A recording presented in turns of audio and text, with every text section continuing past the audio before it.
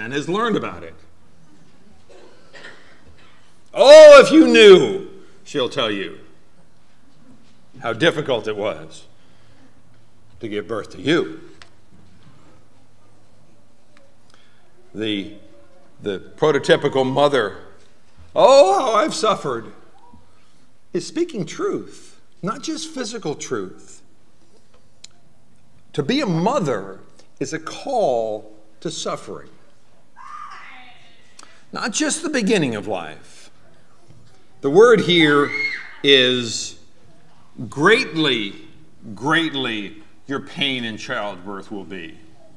It's a repeated word that we get greatly multiplied. But it's nearly the same word. It's a doubled up Hebrew word. Great, great will be your pain in childbirth. And in case you didn't catch it the first time, he says it again. In pain you shall bring forth children. But a mother suffers more than that. A mother suffers when her children stumble. A mother suffers when her children get sick. A mother suffers when her children are foolish. A mother suffers when her children suffer. A mother suffers when her children leave. A mother suffers when her children leave the Lord. A mother suffers when her children pass away. It's a particular life of a mother.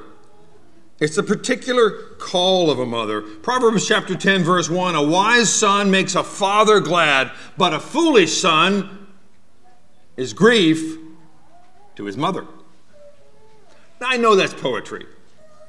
I know that's a truism, but it's true. Mothers take it upon themselves more passionately than us guys do. I remember my own mother watching one of us three. We were on a school field trip, and the field trip was such that we could go into a restaurant and eat. It wasn't me. It wasn't me. But one of us was sitting across the restaurant eating with his friends. My mother was a chaperone on this trip, and I remember her reaction afterwards. She said, oh, I had to watch he was just sitting there and he was eating so sloppily. Oh, it was so embarrassing just to watch, and he couldn't, oh my goodness, I practically had to leave the restaurant. Mothers suffer in particular ways. If we don't sit up straight, the mother across the room is going, sit up, sit up. If you forget your lines on stage in a stage production, your mother is mouthing them to get you to remember them.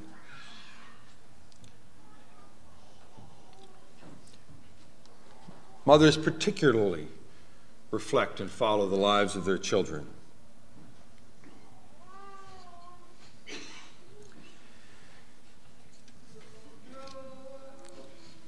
One woman writes of the transition in her life from being a woman to being a mother. I'll spare you the details. This is her words. I'll spare you the details, but I will say that this was a kind of pain I experienced as I labored to birth my son. I felt remarkable changes in my body, and I knew that it was necessary and good. In retrospect, I recognized that God was with me the whole time, just as God always is. I thought I had known love before. I thought I had loved my parents, my family, my husband, my God. But in that quiet darkness, interrupted only by my baby's cries and the hum of measurements from the nurses, my heart felt like it was breaking to grow enough to capture the love that I now had. It's a love so big that it scares me. It's the kind of love I'm pretty sure that would lead me to fight a lion with my bare hands or step in front of a car or a bullet at any minute or any number of crazy things. I can't help but wonder if this if I'm full of this courageous love for my son, how much more does God love us? Like a mother, God gave birth to creation and knew it was good. And when we turned away, our love failed. God was willing to experience unspeakable pain in order to bring us all into new life. What we see in Genesis 3 is God's discipline. And what we learned from Hebrews 12, we knew anyway, but Hebrews 12 spells it out so beautifully, that God disciplines those he loves. And so this discipline, the pain of this discipline, the anguish of this curse, the trouble brought into our lives, if we look at it properly, will get us to understand, appreciate, and draw closer to God. And in this, you notice the two things going on in verse 16 of Genesis 3. The two people are brought into a woman's life. One is her child. Your child is going to bring you pain. Your child brings you pain. Mary is told specifically that her child would bring her pain. But more than just the pain of birth, Simeon told Mary, Simeon blessed them and said to Mary, his mother, behold, this child is appointed for the fall and rise of many in Israel, and the sign to be oppressed,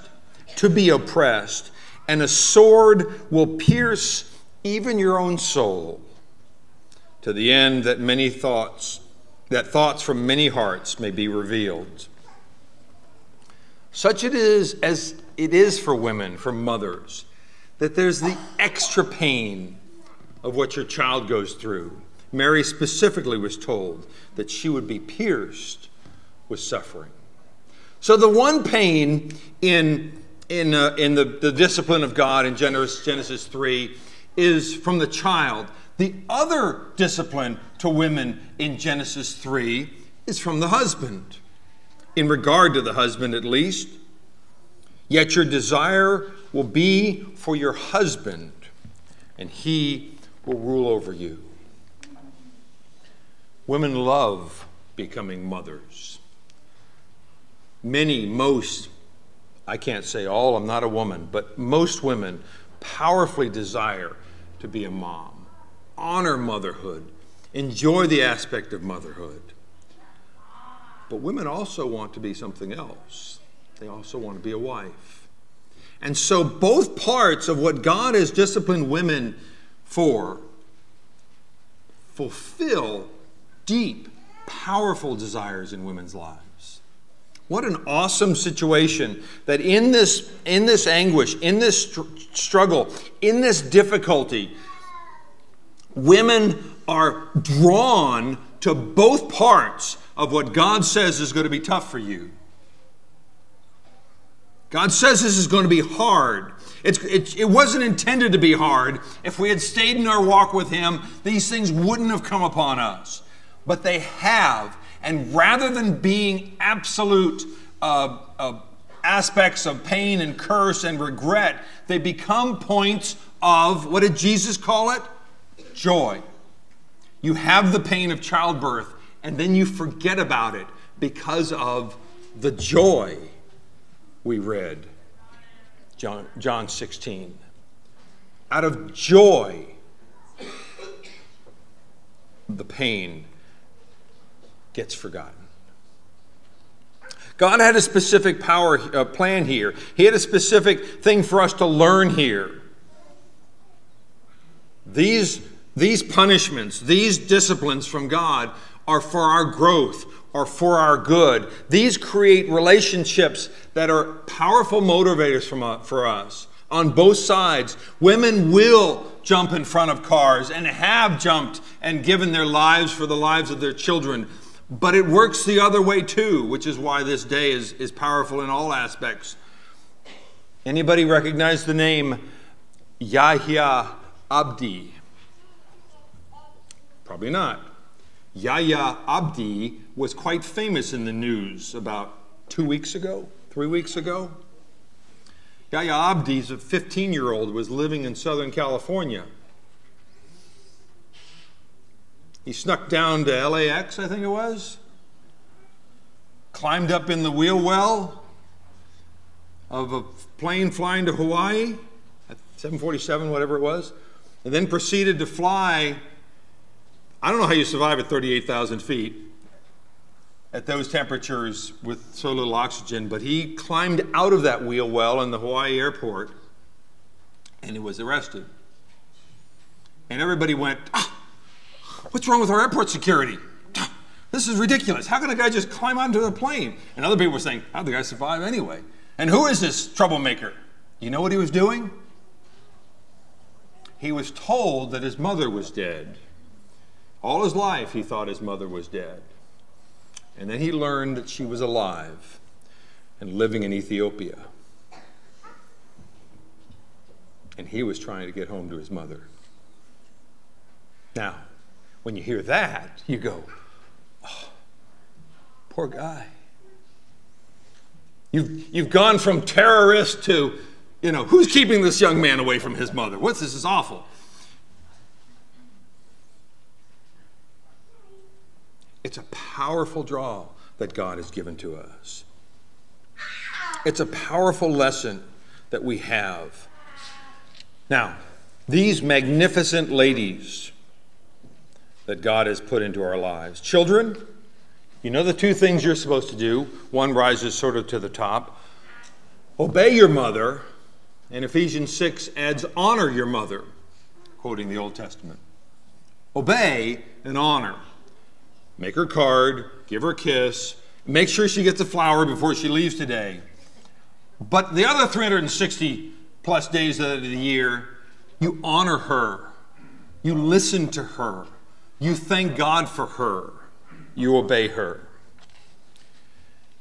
Gentlemen, our responsibility to these magnificent women that God has given to us is to love them. Ephesians 5 teaches us that clearly and loudly and repeatedly. What kind of sacrificial love that Christ gave the church is our pattern for love for these ladies. But more than that, we should have the wisdom and the appreciation of what God has done for us in giving us these magnificent gifts, these beautiful women to share our lives with. These women who we get to be part of their curse, their discipline. We are part of that. Let's our part of that to them be a joy for them. That we can respect and appreciate what God has given to us. A woman is a beautiful thing, designed for you, built to be wife, built to be mother. In every way, heart and body and mind and soul and spirit. Every way, a woman is designed for those and is blessed. And let the blessings come from us. Ran into this poem, and if you have a wife, or young men, if you want a wife or want to get one, this comes, we found it in the book, I Kiss Dating Goodbye. It's a poem written by Lena Lathrop, a young lady, about the value of a woman's love. Do you know you have asked for the costliest thing ever made by the hand above? She's talking to young men who want to marry a young woman. A woman's heart and a woman's life and a woman's wonderful love. Do you know you have asked for this priceless thing as a child might ask for a toy, demanding what others have died to win with the reckless dash of a boy? You have written my lesson of duty out, manlike you have questioned me. Now stand at the bar of a woman's soul until I question thee. You require your mutton shall always be hot, your socks and shirt be whole. I require your heart be true as God's stars, as pure as his heaven, your soul. You require a cook for your mutton and beef. I require a far greater thing, A seamstress you're wanting for socks and shirt. I look for a man and a king. A king for the beautiful realm called home, and a man that his maker God shall look upon as he did the first and say, it is very good. I am fair and young, but the rose may fade from this soft young cheek one day. Will you love me then mid the falling leaves, as you did among the blossoms of May? Is your heart an ocean so strong and true I may launch all on its tide? A loving woman finds heaven and hell. A loving woman finds heaven and hell on the day she is made a bride. I require all things that are grand and true, all things that a man should be. If you give this all, I would stake my life to be all you demand of me. If you cannot be this, a laundress and cook you can hire with little to pay. But a woman's heart and a woman's life are not to be won that way. It's a beautiful thing to be brought into this life by our Heavenly Father. He desired men to be men who love and lead, and women to be women who care and connect. What a great gift we have. What a great joy it is to set aside a day to say thank you to the moms around us. But I want us to treasure all the ladies around us, young and old, moms or not, and appreciate the gift of God that they are. This morning, if there's any here who wish to be baptized into Christ, or if you have any need that we can help you with, please come forward and let us know about it while we stand and sing the song that Bones has chosen for us. Please come.